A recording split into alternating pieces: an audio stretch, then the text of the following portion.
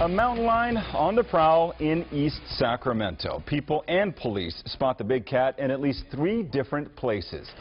KCRA 3's David Bienick is live in East Sacramento, where he talked to a man who not only saw the mountain lion but also followed it, David? Yeah, that's right, Richard. So far, wildlife officials are not planning any sort of active search. Even though people in this neighborhood have repeatedly seen this mountain lion, it has not yet threatened any people or pets. Now, police do consider these credible sightings. Dave Kyle was just pulling up to his house on Santa Ynez Street in East Sacramento. You know, I work at a bar, and so it's about 3 in the morning. When he says around the corner came a mountain lion, which, when it saw him, turned and ran. So Kyle followed after it. And I'm on the phone with 911 while I'm driving, too, like creeping along.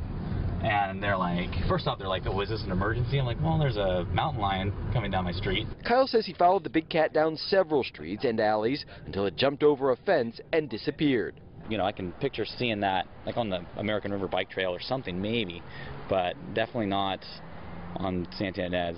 Sacramento police say they received 3 mountain lion sightings overnight at 1:35 a.m. near 58th and M Streets, at 3:01 near 36 and Folsom, and at 4:05 near 36 and R Streets. Police sent out this recorded warning to about 500 homes.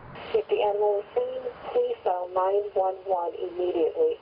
Please do not attempt to approach the animal. Recently, another mountain lion was spotted in the Bay Area community of Mountain View.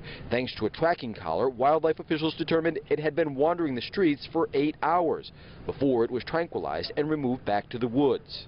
Their habitat is being infringed on, and they're looking for food. All the way into East Sacramento. Sure. Wildlife officials are encouraging people in East Sacramento to bring in pets and pet food.